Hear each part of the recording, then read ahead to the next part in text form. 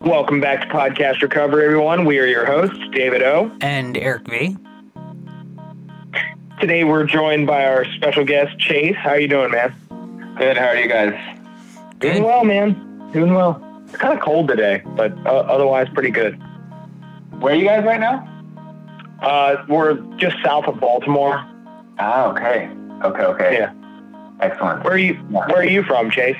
I'm from California. I'm from Berkeley, California. So the Oh, nice. area. Yeah. It's great weather there. Yeah. Usually around this time, it's pretty good. I'm currently traveling right now. Actually, I'm in quarantine, of course. I'm in Lyon, France, supposedly studying French. But cool. How's that I'm just in going? quarantine right now. It was going extremely well. Until the quarantine started. But yeah, so I'm in lockdown here. Hopefully, gonna get back to the U.S. in about 3 months or so if everything goes well. If I can get back in, we'll see. But yeah, I'm a native Californian. So Awesome. So when were you first introduced to recovery? So for me, it was the spring of 2014. Mm-hmm. I was basically coming off of it was my junior year of college. And I was basically coming off of kind of a complete breakdown. College will do that. Yeah. It was bad. I had basically ruined things with my ex-girlfriend. Long story short, ruined things with my ex-girlfriend, was drinking a ton. This was kind of the peak of my all-time, it was my all-time peak of drinking, I would say. Which is not terribly uncommon in university. No. I completely self-destructed and was drinking a ton, was being just the worst boyfriend known to mankind in this relationship. The final straw was I got very drunk. One night I cheated, and about 2 weeks after that, told her about it, also drunk at the time. And actually, no, it was about a month. It was about a month later that I told her about this. And that was the straw that broke the camel's back in our relationship. And that's kind of the straw that broke the camel's back in kind of my life at that point. Because it was a complete self-destruction, and, that relationship fell apart, and it was really tough. And at that point, that's kind of the first time that I flirted, so to speak, with stopping drinking and sobriety. So at that point, I went home back to Berkeley. I went to college in a school in Texas. I flew home and was kind of, trying to put things back together, and ended up going to some meetings and meeting some people. And it's the first time I kind of dove. I wouldn't say I dove into this world. I think, but I was,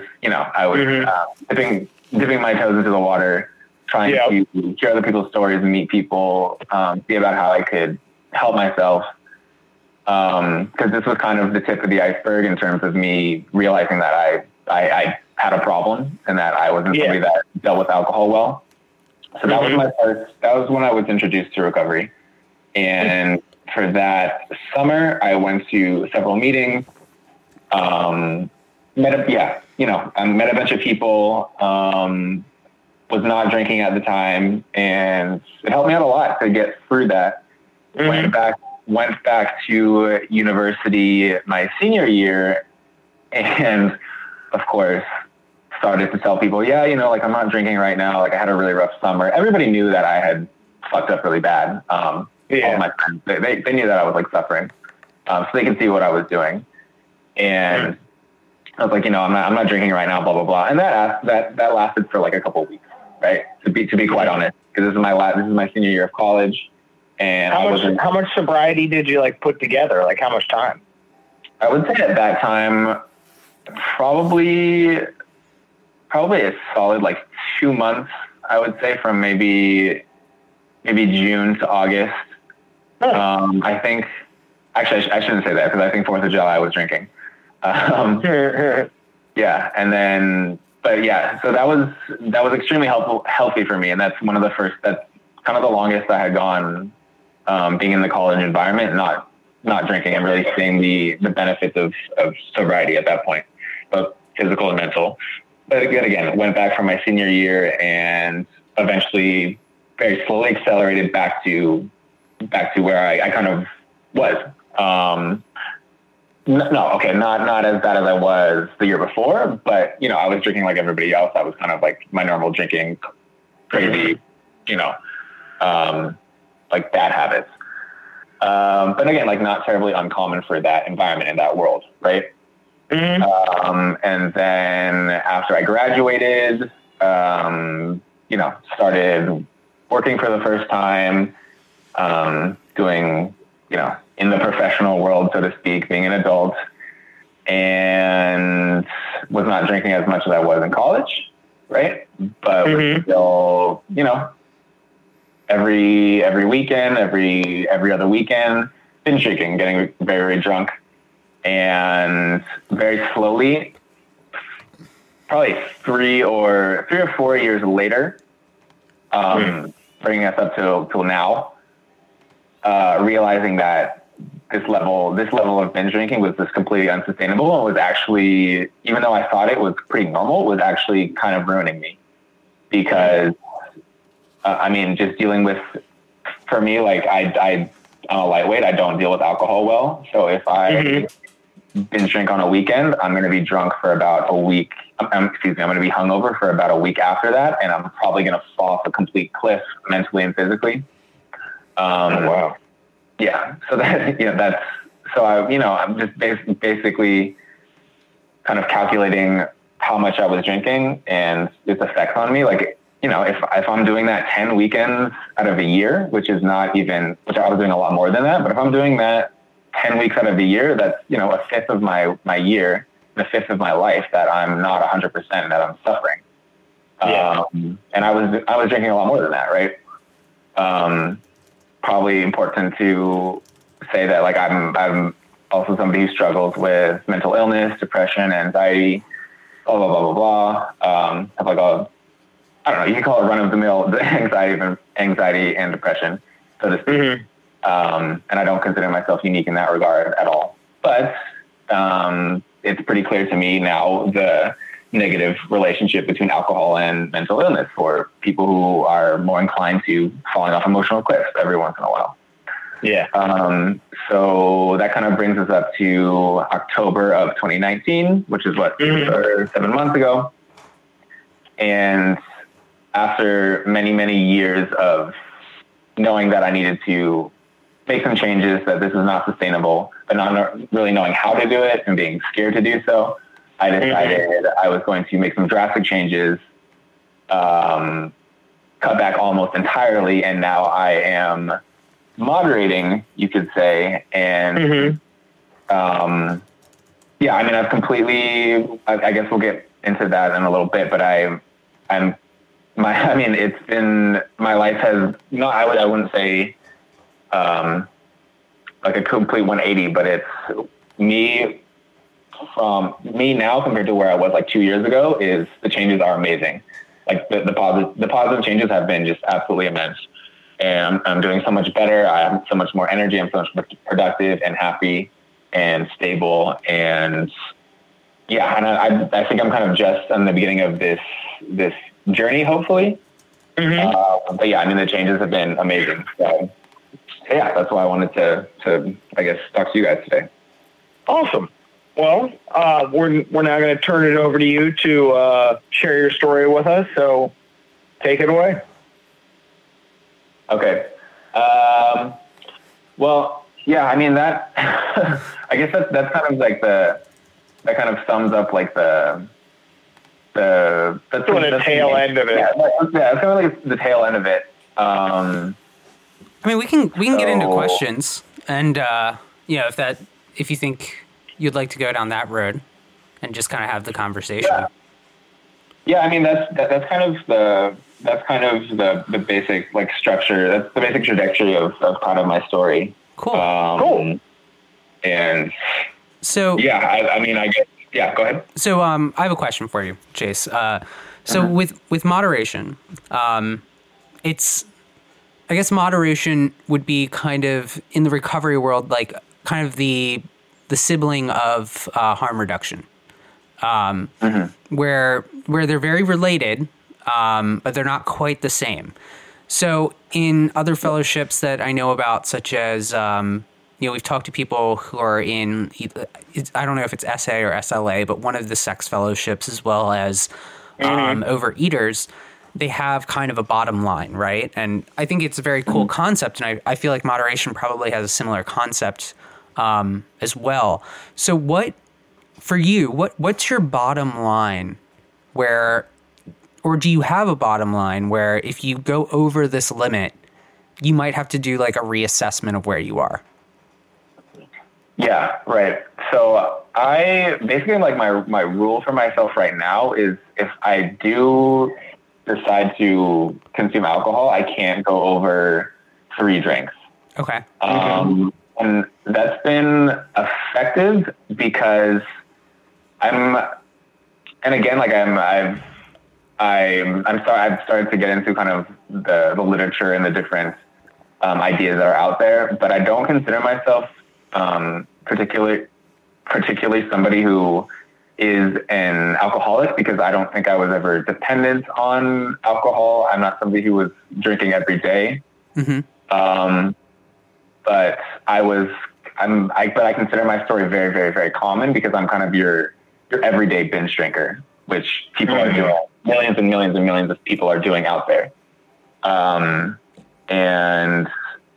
I think it's a massive problem that a lot of people are not talking about. So for me right now, as I understand it, I feel like there's millions of people out there who might not identify as alcoholics per se, because they're not, and you guys can totally correct me if I'm wrong, but people who are not drinking every day, who don't consider themselves dependent on alcohol, but still have major alcohol problems because it's causing so much destruction and suffering in their lives. So yeah, totally. So me just drinking 3 drinks right now has been effective, because again, I'm somebody who was still, like maybe 1 or 2 occasions a month where I'm actually, it's like an opportunity to drink. But that's kind of what I'm doing right now, and it's been good. I mean, again, like it's such a contrast from where I was even last year, even a year ago, that it's been really encouraging. But I'm conscious of the fact that, like, if I ever get into a place where I start binge drinking again, like, I'm gonna have to just cut myself off completely, because I definitely know I can't go back to that. I can't go back to where I was. Yeah. Yeah. And I mean, so from like what I understand, binge drinking is a form of alcoholism, not just the everyday. But, I don't know, some of the forms of alcoholism, I can't really subscribe. I know when I was at FMA for rehab, I don't think it's called FMA anymore, but when I was at FMA, they classified it as 4 types of alcoholics, and the last one I was really not too keen on. I thought it was a little ridiculous. The first 3 I was like, yeah, I can get down with these. That third one I was like, you're pushing it a little bit with like your definition here. I think it was having like 1 drink a day, where I mean I can buy into it because it's like the habit, but it's like, what's the intention? A habitual drinker. Yeah, it's a little bit different. Like that's not necessary. I know. No, that's not necessarily like alcoholically, Well, yes. The binge drinking, and then like your daily drinkers, like you're hiding it in different parts of the house. Like, I don't know. Yeah. You open like the like I don't know, like the cat transporter, the cat, like the kitty. Like, you're taking your cat to the vet and there's a vodka bottle in there. You might have a problem. Yeah. But I guess, so you're saying like, if you go beyond this limit, you'll kind of like reassess and look at an abstinence-based method if like you take it too far. Like that's not like those cards aren't off the table, but like the cards to go out and have a good time aren't off the table either. Or not have a good time, but go out and have a drink. Yeah, no, I think that's a good description of it. I mean, what I've noticed is that my drinking has been steadily trending down, which is great. Like, for example, I'm not like right now in quarantine, like there's opportunities to drink, have like a beer or two at dinner. Right. And in those situations, I've been like, no, I actually don't need that because that's going to fuck up my sleep and I can just drink seltzer water and be fine. And I've also had a lot of situations where I've gone out and like at a bar or whatever, before the quarantine, and was like, obviously had the option to drink. And I was just like, I don't think I want to, and I need to, and just didn't. So seeing those changes and how I'm steadily trending down has been really encouraging. So I hope to continue to do that. But like you said, exactly, like if something happens in my life and I go back to where I was a year ago, 2 years ago, I'm really going to need, like, I do not want to do that. And I think at that point I would definitely like reassess. Because honestly, like you said, I'm kind of at the beginning of my learning about this stuff and kind of at the beginning of my journey here. So the progress has been great, but I'm realizing that, things can change. People are not perfect. I'm just trying to continue like on like a positive track, and hopefully things continue to go well. Cool. Yeah. Awesome. All right. So I have a question. Like you talked a lot about, well, not a lot about, but you mentioned like the physical dependence, and like I was kind of curious, because I think like there's a lot of different opinions onto like what people define as addiction. So is addiction to you like strictly a physical dependence, or is it also like a psychological relationship or mental obsession with the substance? Yeah, that's a really good question. Actually, like I don't even know if I can answer that, because before I set out to learn, on my, I guess, journey of moderation, you could call it. I thought I was clear about what addiction was. And the more that I read about it, the more I'm kind of confused, right? Because there's so many different opinions out there. So it's, I don't know. Like I read, for example, one of the first books that I read was Alan Carr, The Easy Way to Control Alcohol. And he kind of dismisses addiction in a lot of ways, like addiction to alcohol, for example. He kind of says that it's something that's based more on like social conditioning and basically in the person's mind, right? And he's extremely effective in getting people to stop drinking, because he brings up all the reasons why you shouldn't drink. And I think he's completely he has a really strong voice there. But saying that there's no medical or scientific basis in addiction, that to me went against like what I had kind of known before that. Yeah. Because I thought addiction to alcohol to be, something that was chemical and something that was equally mental and physical. I didn't know much about it, right? And I still don't know much about it. But actually now, after reading like the research that's out there, I'm even more kind of like, I don't know. Like it's tough to say. And you guys probably have read way more well-read than I am on the topic. I'm interested in seeing what you guys have to say about that. But like for me right now, like I'll leave it at that, I guess. Okay. What do you guys think? My thought is, it's kind of a little bit of column A and a little bit of column B. Because it's like, if you look at it scientifically and you look at the dopamine receptors, our serotonin receptors, and norepinephrine, all those like quote unquote happy chemicals that our brains produce. A lot of the things we do, and it's not always substances. A lot of things we do, like behavioral, produce those things. Sex, gambling. So that, like, those aren't substance related addictions. So there's not necessarily a physical dependence there. But when you, like I said, when you look at it scientifically, our brains are becoming used to those serotonin and dopamine hits. Like you hit that number on the roulette wheel and those lights start firing in your brain. Like you are using sex for however people use sex for. You're still getting those happy chemicals. And when it comes to substances, even on the low end, sugar and caffeine will produce those same amounts of things. And then you start going higher with nicotine and then alcohol and then THC and then all sorts of stimulants and opioids. And they're all sort of playing with our brain chemistry. So eventually it's going to have an effect,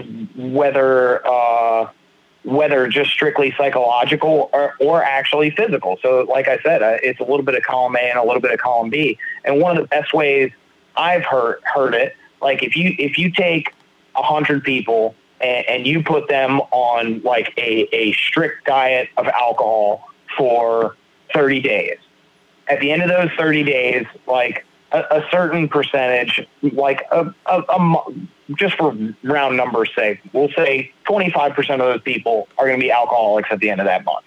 Now, if you do that same thing with heroin or opioids, a drastically high number of those people are going to come out addicted to opioids or addicted to heroin.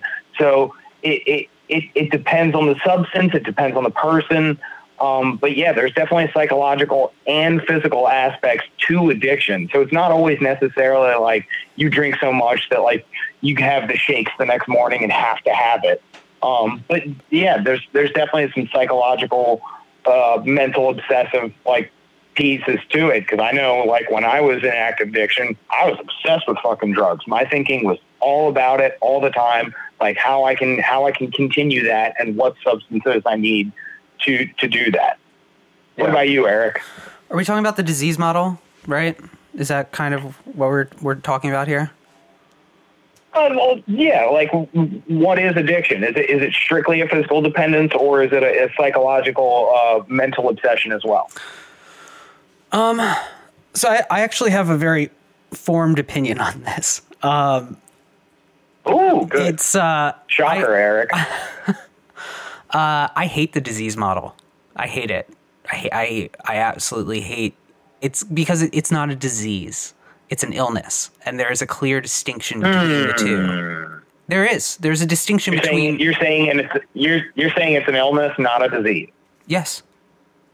A disease. Okay. A disease is something. A disease is something that can be cured. An illness is something that needs to be managed. So by calling it the disease model, look up a definition. Look up a definition of the words, because we throw the words around. Your sentence, I was on board. Yeah, we throw the words around pretty loosely, but like one of the ways that people talk about, like, you know, you're comparing it to cancer, and it's like, no, we're not. Cancer can be cured. Like, you know, mental illness such as addiction cannot. It can be managed, but it can't be cured. So diabetes. So diabetes is an illness, not a disease. Can it be cured? No. So, it's a different type of illness, but I think addiction is a mental illness. So I put it in the category of depression, anxiety, ADHD. I don't put it on the same lines as like, you know, I have a staph infection, right? Like it's not the same, but it doesn't mean it's not any less important. Absolutely. But I mean, that's just my opinion. Like I think words are very important, and if you misuse them, I think it can turn people off. So I mean, it's a mental illness. Like comparing, like, sure, the severity can be, just as dire as, a severe disease, but so can like being depressed. Like how many people die from suicide? So, I mean, I don't know. I think there's a distinction that needs to, Elliot, don't do that. That needs to be kind of, I don't know. That's just my opinion. I don't know. I know a lot of people will disagree with me on that, but no, I mean, it's chronic. So it's something that it's very difficult because, like there's so many, it's not like other diseases. Like you said, it's not like cancer. It's not like tuberculosis. It's not like coronavirus. but it's a mental we'll illness. Talk about the elephant in the room. But it is a mental illness. It's 100%. A mental illness. I mean, you're not going into a doctor and getting an ultrasound and they're like, "Oh, found some addiction in your lungs." Like, no, that's fucking ridiculous. It's a fucking brain disease. Like, it's a brain illness, right? Like any other mental illness. And when people are like, what doctor do you see if you have addiction? You see a psychiatrist or a psychologist. You don't see like your primary care doctor. You see a counselor. Yeah. Yeah. So. Yeah. All right. Yeah. Just reflecting on that. One thing that when I was, kind of just in my normal drinking day, that I was very conscious of that now is completely different is how much alcohol was like constantly on my mind and how much it influenced my life and like how I planned out my life. Like I would mark down on the calendars, like my nights, the days that I would be drinking, like nights I would be going out. Right. Yeah. And like everything would be kind of like revolved around that. You know what I mean? And so even if I was only drinking 1 or 2 nights a month, like I would be looking forward to those dates when they would come. I would be super like anxious about it, like wanting everything to be perfect. Like couldn't, thinking about it all day, like I can't wait to start drinking, blah, blah, blah, blah, blah. And just like all of like very irritable just because of the idea that I would be drinking, like knowing that I was probably going to do something that was going to be really harmful to me, but also kind of excited about it. Right. And that has completely shifted in my life now. Like I'm calm in all of these, like these moments where these like drinking occasions, like I go into it just like calm, relaxed. I know I don't have to drink. I know if, I do have a drink that I'm going to hopefully be able to like, I've been successful now in stopping and just stopping at 3 and just like being that's it.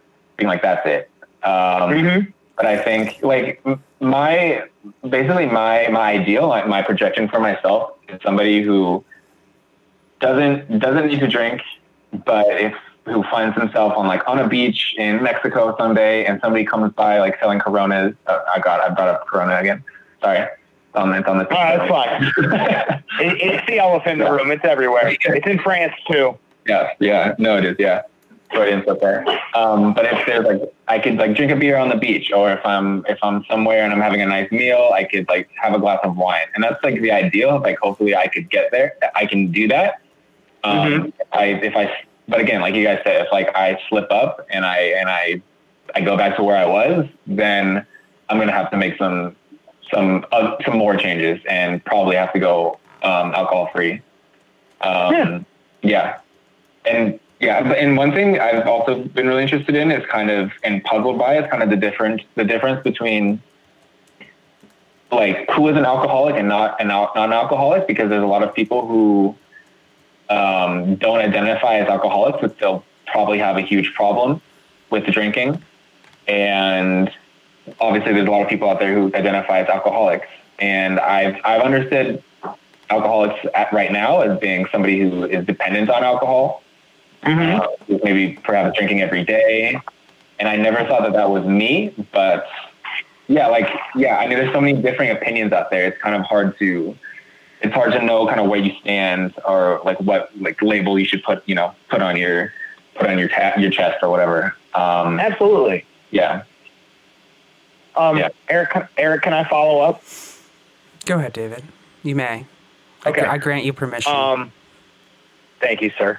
So I'm really glad you touched on that, Chase, because nobody can tell you whether you're an alcoholic or not. So I'm really glad, and it's really relieving that you've really taken the time and the effort to really begin your education and honestly come to your own decision as to like whether you are an alcoholic or not. Because like we've heard lots of stories and like some people, it's like you're drinking nail polish remover because you can't get to the liquor store. Yeah, you got a fucking problem. You're not like that. So you sort of you're in a little bit of a gray area, and that's where like I'm going with like my next like question really. So, what do you think? Do you think there's an inherent greater difficulty in moderation as opposed to strict abstinence? Because I feel like there's a lot more work, like not necessarily more work involved, but different work involved. And it's not quite as publicized or widespread. So I think you personally are probably doing a lot more of the legwork to really seek out those, I guess, recovery tools for moderation. So do you think moderation is slightly more difficult in a form of recovery than strict abstinence? Yeah, that's a really good question. Yeah, I mean, it's tough to say. Because yeah. like I'm not saying like abstinence is easy, but you know what I mean. Yeah, I think one thing that one part of like the work and one of the difficulties that I've seen so far is that if you have a drink, it's always going to be for your friends and the people who are around you. It's always going to be like, oh, but have another drink. But have another drink. You can have another, right? You already had one. You just keep going. Yeah. That's definitely a thing. And they don't understand. A lot of people who are around you don't understand just stopping at one or two, right? Mm-hmm. And I was somebody before who couldn't understand somebody who wanted to do that. Yeah. So that potentially is more difficult than just saying, yeah, no, I don't drink and I'm done, and you're not going to get me to drink ever. Yeah. So I think there's definitely a strong point there. Yeah, but I think like my projection of hopefully the kind of person that I could be. Or because I think there's people out there who are like that, right? There's people who just they don't even think about alcohol. They have really no issue with it. If they have like a couple of wines at dinner, they're fine. If they have a beer on the beach, they're fine. And I'm hoping that I could be that. If I find out 6 months from now, a year from now, if I find out I'm not that, like because I'm starting to continue to want to like get drunk. And I still have cravings for alcohol and all this, blah, blah, blah. I think I will understand that, okay, that's never going to be me. Maybe it's time to completely embrace alcohol free. Yeah, because something that I've been very clear about, is that there's no real benefit, so to speak, to drinking, right?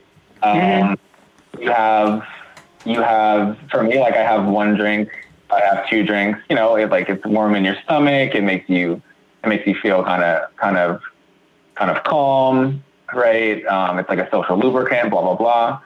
But at the end of the day, you can be in a social situation. Most people out there, if they actually try it and not drink alcohol and not be drunk. And it's actually been super liberating to be in social situations and be completely sober. That's been amazing and super like exhilarating and impactful. So that's something that I definitely have in mind. Yeah. So does that kind of answer your question? Like I feel like I'm hoping that I can be this person. If I find out that I can't, I'll then know that, yeah, I need to make a change, another change. Yeah, absolutely. No, that totally answers it. Yeah. All right, Eric. All right, so you're in France right now. How long have you been in France for? Just this semester, or since the beginning of the year? I've been here for 5 months now. 5 months since November. Yeah. Okay, so you started this kind of process in October.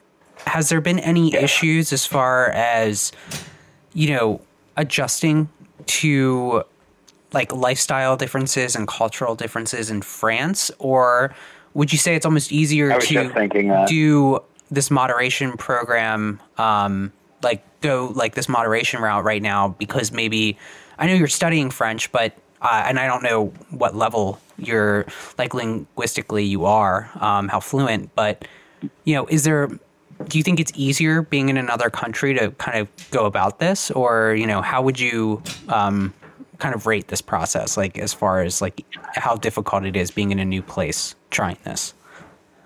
Yeah, I think it was a lot easier because I came here and I didn't know anybody, and I was like was studying in a school. So the people who I was meeting are people I'm meeting for the first time. So they don't know me. They don't know about my drinking history, and I could just tell them, I could either tell them, oh, I don't, tonight I'm not going to drink. And, oh yeah, I don't really drink much. I'm only going to drink one, and they wouldn't question it. Right. Mm-hmm. I think it would be so much more difficult to be in a place that you've been in a long time, have your friends, who already know you, have seen you, in all situations, and suddenly try to change those relationships and be like, yeah, actually guys, I'm not drinking anymore. I think that would be huge challenge. And I think that's something that's probably keeping a lot of people from trying to go sober, that fear of what will my friends say. I think it's been definitely easier to like change scenery. And that was just, circumstantial. Like I guess I got lucky there. And then I think, yeah, like I said, cause I understand alcohol consumption as something that's not healthy in any amount. It's a risk you're taking, if you drink alcohol. So I don't think there's such thing as like a healthy drinking culture. Right. But I think that French people do drink differently than Americans. Right. Yeah. Like they're a lot more, they go about it a lot more calmly, more slowly. They're a little bit more formal in that, they're not playing beer pong. They're not doing shotguns. They're not doing beer bongs. They're not drinking with like the velocity that we drink with. Yeah. So in that sense too, it's also been easier to be in kind of this culture, I would say. All right. I kind of want to go back, like, you didn't talk about this, but I want to like delve into like the beginning of your story a little bit more. So when did you start drinking? And then when did you notice that your drinking had started to progress and then become more and more problematic? Yeah, so I started, I would say I took my first real drink when I was 16. Wait, 16? Yeah, 16. So this was the summer after my sophomore year of high school. Okay. And I was very not a big drinker in high school. I consider myself really like a late bloomer in that, like, drinking very occasionally at parties. Like I got drunk on a few occasions, but just wasn't really into it, so to speak. And then I 18 left, went to college, did some other stuff. And that's when I really accelerated, obviously, especially in college. So that's when I got to, that's when I really started binge drinking on a constant basis. And that pretty much continued, up until 6 months ago, I would say. obviously after college, like everyone, I mean, for a lot of people, they decline a little bit in like their drinking habits, frequency. So I think I was pretty normal in that sense.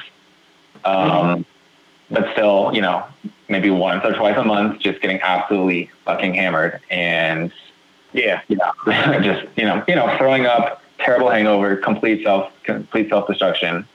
Yeah. But I think that's kind of my point is that I feel like because I don't think there's anything abnormal about kind of my drinking story, right? I'm a very typical story. Yeah. I feel.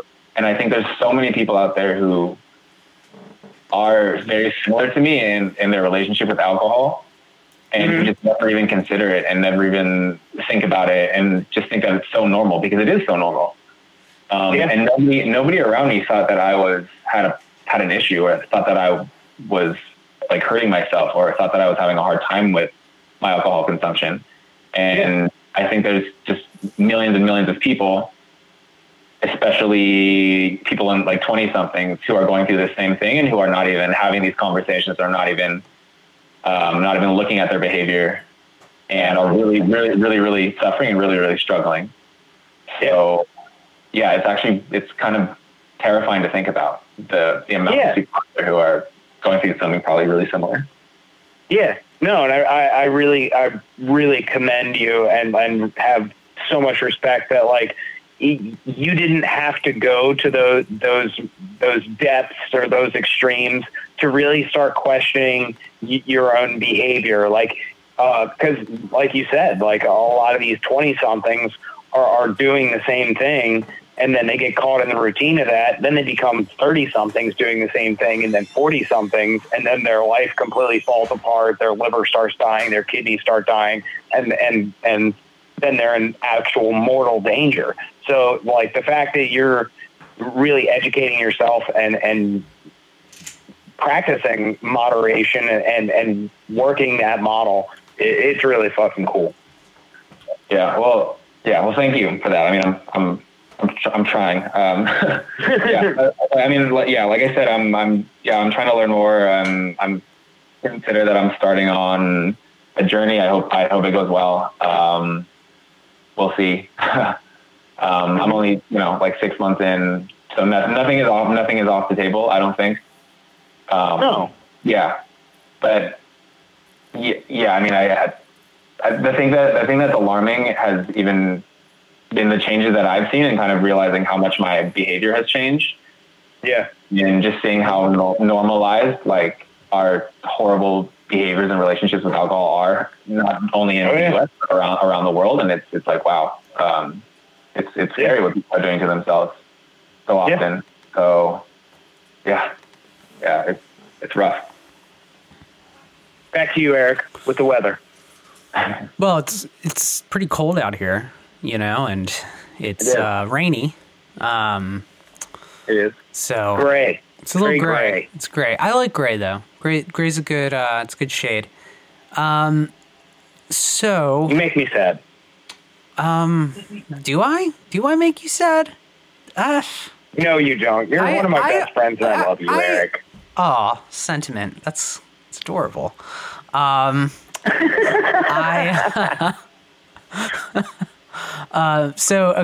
here's my question. You mentioned literature that you're reading, right? And different things that you're... Oh, you're going to steal my question. It is what it is. But what are some... Great minds. Yes. What are some of the things that you've read about recovery and addiction, mental health, etc. so far? And what currently is your favorite book about the subject? I just read, I've been reading also about moderation. Cool. Because I'm interested to see if that's something that's even, something that's even possible, something that's even, could even be like backed by science. Mm-hmm. So I recently, the book that I just finished reading was a book. Well, that doesn't really get into the science so much. I think the most interesting book I've read about moderation was called Drinking Responsibly, and it's by this guy called Frederick Rogers. Drinking, what's it called? Responsible Drinking. Mm-hmm. And that was interesting because it talks a lot about like the negative impacts of alcohol consumption, and it also gives like strategies on how you can change your behaviors and things like that. And that book really talks a lot about the psychological impacts. And like you were talking about earlier, how it alters like dopamine levels, how if you binge drink, you're basically going to put yourself into a place where as you recover from that, as you have your hangover, you're actually experiencing like a withdrawal. And that's kind of like that's the fall off the emotional cliff that I had always experienced. So that book was pretty impactful for that. I think the book that I mentioned earlier, the Alan Carr's book, that to me was impactful just because his voice was so strong and he was so convincing. You know, he was like, you know, you don't need to drink. You don't need this. It's bullshit. Everything that you've normalized in your behaviors is bullshit. Stop. Right. I don't think he really gets so in depth into the science behind it, but that's a pretty impactful book. And then I'm hopefully starting, I think this is Annie Grace's book, Alcohol. She has a couple of books. I downloaded Alcohol Explained by William Porter, and I want to start getting into that one. And then the next on my list is Annie Grace's book. So yeah, I mean, do you guys have any recommendations for? I haven't looked that much into moderation, so I'm sorry, but I don't. Hold on. Let me look real quick. I do have one. Oh.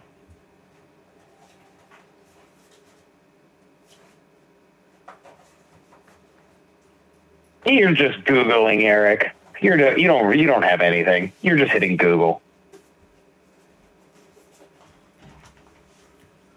This isn't as much. Yeah, but What? Oh, I found the book.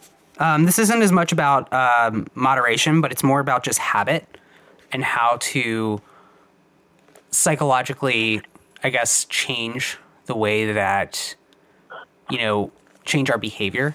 It's called The Power of Habit by Charles Duhigg. But it's a cool book. And then he has a follow-up as well. But check it out. Awesome. Okay. I have a question right along those lines.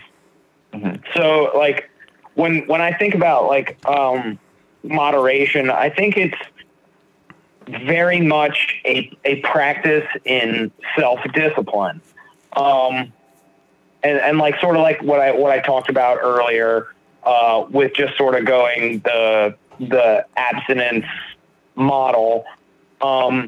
I think it's psychologically a little bit easier. It's like, because it's kind of like a diet. If you kind of make that analogy a little bit, you're like, I have this going on with my body. I'm going to cut these things out.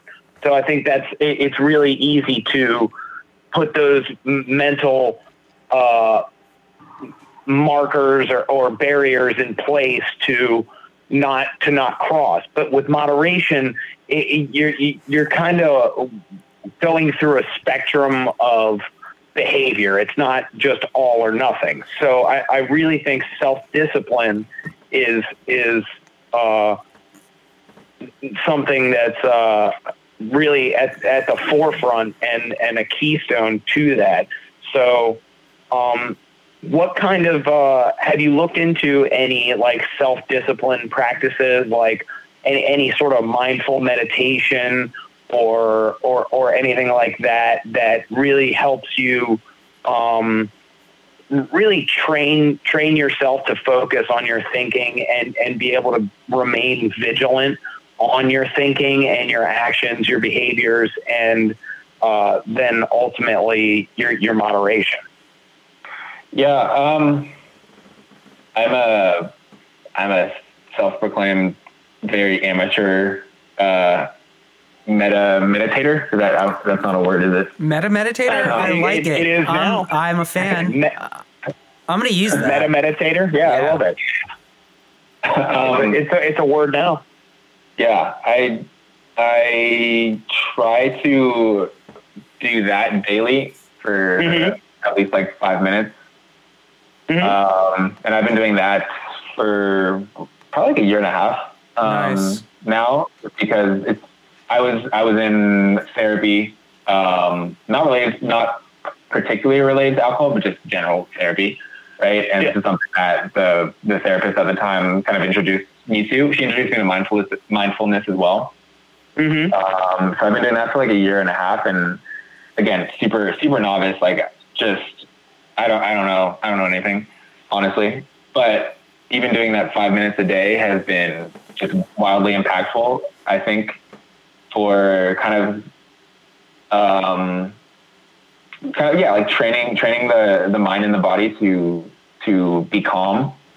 And I mean, it could be, I don't know, some kind of like placebo, but I kind of swear by it, and I find that I'm a lot less irritable than I used to be, a lot less anxious. And when I feel like it's just kind of like a tool that I've been able to use, like if ever I just during the day I feel like shit, I can kind of go to that place and take like 5 minutes for myself to kind of get back to neutral and at least try. So that's something I've been trying to learn more about as well. So that's been a major thing. And I don't know. I guess I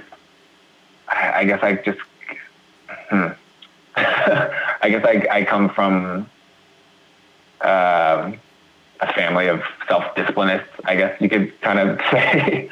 I don't know. I think I've just always kind of had that gene, so to speak. So I guess for me, having like a rule for myself, like I am not going to drink more than 3 drinks. That has worked so far. But again, I think that's a really good question, because if that becomes a struggle, if moderation becomes too much of a struggle, then I think I'll know that it's not worth it, right? I think I'll know. Yeah, if it, like you were saying earlier, if it's so much work to keep me only at 3 drinks, then might as well not drink at all. Yeah. Right? I'm definitely aware of that in the future. If I'm having to, like, if I'm suffering to just keep it at 3, then just quitting altogether makes a lot more sense. Yeah.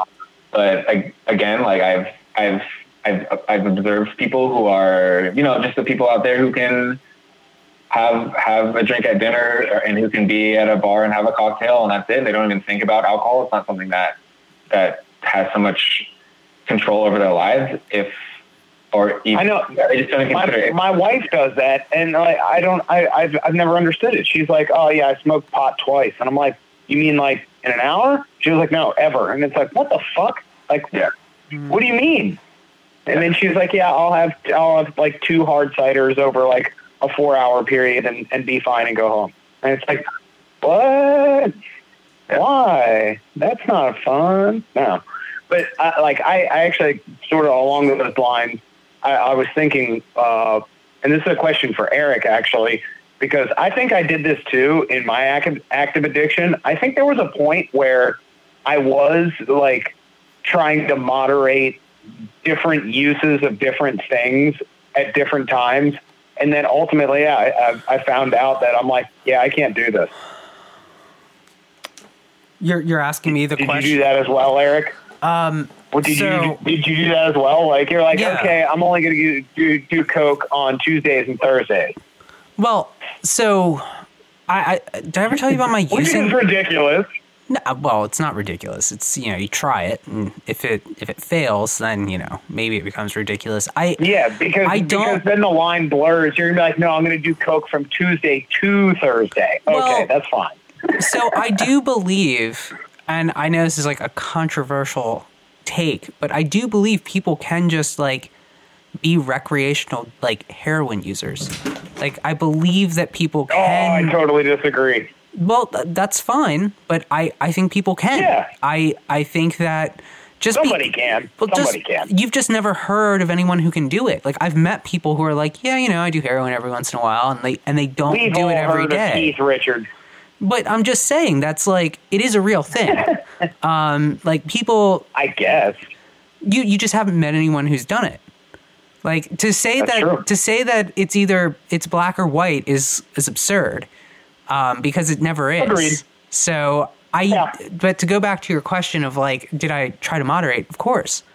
We've talked about this. I've shared about it where I have relapses for a reason. And even before I came to recovery, I tried to, moderate. I had a using journal, where I actually took like stock of, each day I would write down everything that I used, and some days were better than others. And I think it helped. We both know it was a spreadsheet. It wasn't a journal. No, it was a journal. You had a cross-reference spreadsheet. I would have had a spreadsheet. I would have had a spreadsheet now, but when I was 24, it was a journal. But I mean, I tried, and I don't think there was any harm in trying. I think it was good to try. No. Yeah. But I've failed. It just didn't work out for me, and it didn't work out for you. But I know people. And that's okay. I know people that it does work for. So that's really all that matters. And it's my way is for sure not the only way. And I think that it's important to recognize that people can moderate. And that's a fucking it's fine. Like, because people will get all, on a soapbox and start yelling about their program. But again, it's your program. It's not everyone's program. Yes. All right. So, David, it is about that time. It is about that time? It is. All right. Fantastic.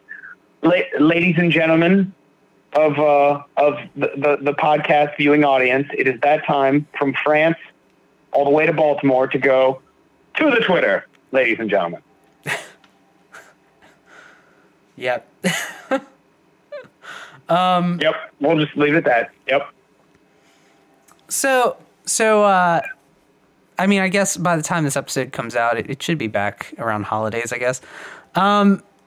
So we'll ask this question that's been on here for a long time.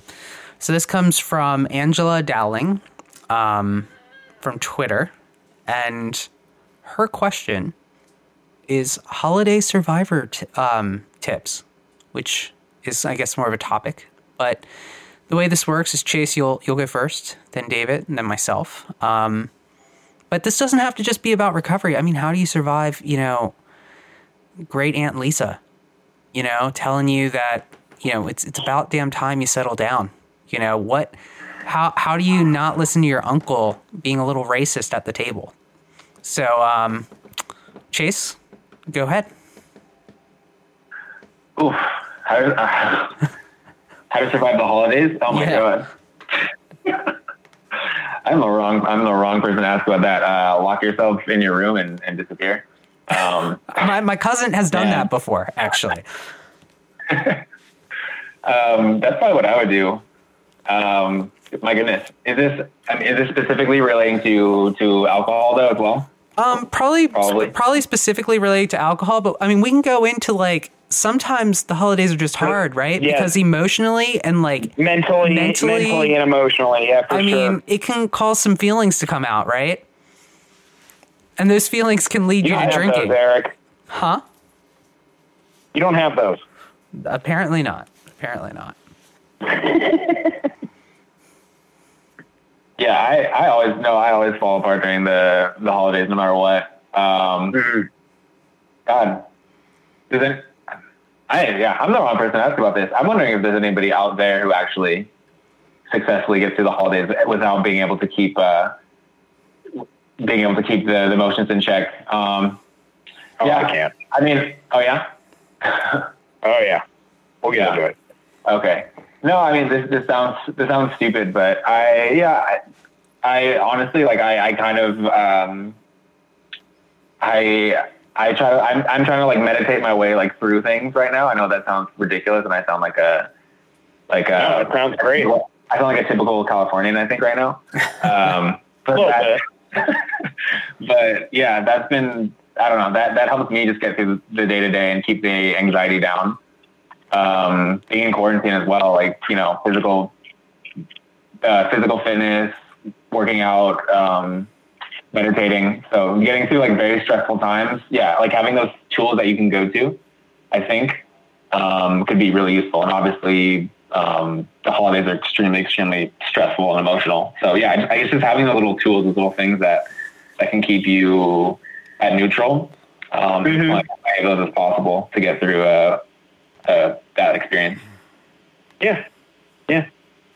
100%. I am somebody that will cry around the holidays. That's going to happen, and sometimes it's like voluntary. Like I'll throw on It's a Wonderful Life, and I think you have to.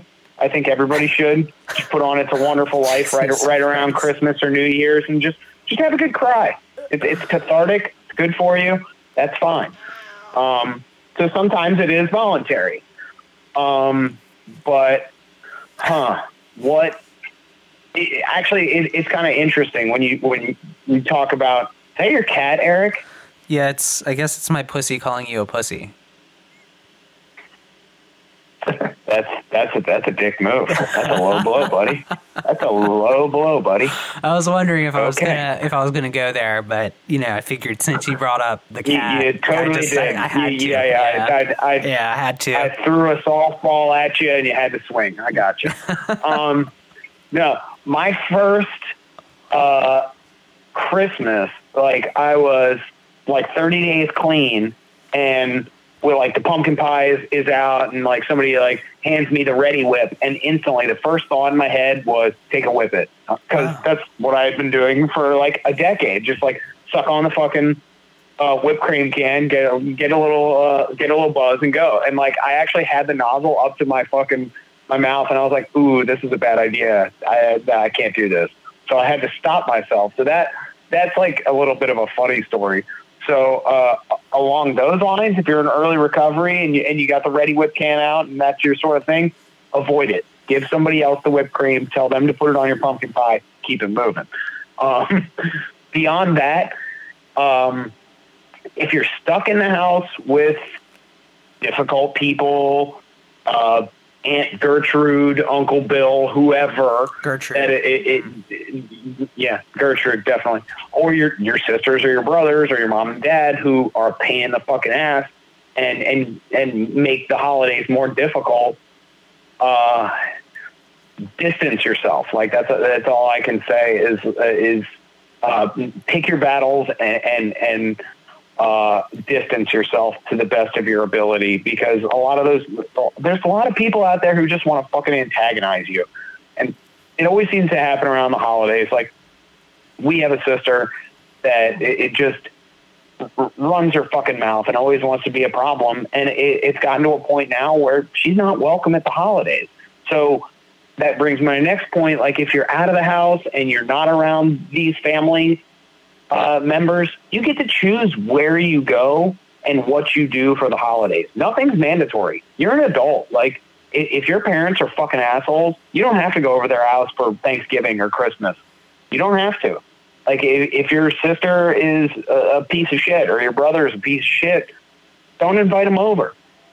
Like you're an adult. Like if there are unhealthy scenarios for you around those specific times, don't volunteer for them. You don't have to. That's my recommendation is know where you're at and ultimately choose your mental health and emotional well-being over the quote-unquote status quo of, I should be with my family around the holidays. Because fuck that. You don't have to be around your family at the holidays. Is it nice? Sure. Is it mandatory? No, it's not. You're a fucking adult, and you can choose to be alone or with your friends or doing whatever you want to do to make the holidays the best for you. Can I say one more thing? Because I think you brought up like a really awesome point. Go ahead. Yeah, go ahead. Yeah. I think just like also like accepting the fact that the holidays are like gonna be like a rough time potentially. Yeah. Because I think people are so eager to, especially on social media, they're so eager to like show the world how much fun they're having and how close they are with their family, and how awesome like their turkey is and their presents and how like perfect everything is. That you could easily trick yourself into thinking that like you could compare yourself to those people and be like, oh, you know, I should be that. What's wrong with me if I'm stressed out in Christmas? But you know, I mean, people try really hard on social media to portray a specific image. So I think for me, people never do that. I've never fake people on social media. Yeah. But just like for me being like, yeah, you know, holidays are coming up, like it might suck. That goes a long way, right? Yeah. Yeah. Distance yourself from social media too. You need to take a couple weeks off from Christmas to New Year's because you don't have that many people, or you're having financial hardship and don't have all the presents and gifts, everything, and you're going to feel that fear of missing out, or that just insecurity. Just do what's best for you. Don't try and please everybody. Yeah. All right, Eric. How do you get through the holidays, you soulless fuck? God, so much anger, David. Are you okay, David? Is everything okay over there? You swung first. Swung first. What are you talking about? You're talking about crying. And, I mean, what was I supposed to do there? You know, I mean, you laid it out. I took Take the high road, Eric. Right? You're supposed to be the mature one. I am the mature one, but I'm not. I'm still gonna do the, the easy. You're gonna pick the low hanging fruit. Yeah, man. I don't know. I mean, just bite your tongue with the family. Yeah. Suck it up. Yeah. It's I have just from personal experience, I have a very busy holiday season. We have lots it's rough. Lots of family. Which is great. It's cool. Like, you know, like it happens once a year, but it is fucking exhausting. We do like 4 Christmases. It's, you know, it's like a fucking movie, but it actually is a movie. Yeah, it is. It's rewarding, but it's very tiring, and things come up where it's just like, oh man, of course you guys are going to bring up politics. And it's like, no, I was just going to say that. Yeah. And it's like, fuck, like I'm going to leave the room and go talk to these people. Yes. But from a recovery standpoint, there was a time where I didn't stick around very long. I can handle it a lot more now because I'm older, and frankly, I just don't. I don't really give a fuck. And it's like I'm more there to enjoy myself than to cause trouble. But you know, and honestly, like, no, not in this scenario. No, but I mean, for Thanksgiving, it's like I can just watch the game. You know. And half the Christmases, I can just watch the game. And, you know, if I can distract myself and still spend time with people. Ow, you fucking cat. Oh, my God, that hurt. Karma's a bitch. Yeah. But, I mean, that's all I would say is just, you know, don't feed in to other people's, like, issues and anger, because you get to kind of like see everyone for, you know, a little bit more time than usual and in a very condensed setting. So just don't feed in to it. You know, try to be the better person. Try to, like, you know, take the high road. But I know that it's hard. So we aren't all perfect. So sometimes we're going to fuck up at that. Yeah. Yeah. Cool. All right. Well, looks like we're about out of time, so we would like to thank our guest Chase for joining us today. Woo! Yeah, thank you guys so much for having me. I really appreciate it. Thank you. Absolutely, it was great having you, man. You had a lot of great things to say, and we're happy to get your message out there. Okay, thanks, guys. I appreciate it. And and Chase, do you want to promote your website or anything? Okay, sure. Yeah, so I have a podcast that is called Stone Cold Moderation, and I am promoting either moderation for people who think that might work for them, or sobriety for people who think they are going to need to go alcohol free. And you can find my podcast on iTunes, Spotify, anywhere you get your podcasts. My website is stonecoldmoderation.com, and you can also find me on social media, Instagram, Twitter, Facebook, etc. So, yeah. Awesome. All right. Here at Podcast Recovery, we are aiming to expand the scope of support for recovering addicts. Accessibility and convenience of helpful services is paramount to combating addiction. We work to bring the message of recovery to every addict, wherever and whenever it is needed. We believe that a powerful voice of recovery should be obtainable, practical, and at the touch of a button. Every addict deserves to hear a message of hope, and Podcast Recovery is here to provide it. All right, everybody, thanks for joining us. Make sure you go on to our Facebook, our Instagram, our Twitter, our YouTube channel. For more information about Eric and I, go to podcastrecovery.com. Like, share, subscribe, invite your friends, come join us on the pod. But most importantly, everybody stay safe and stay clean.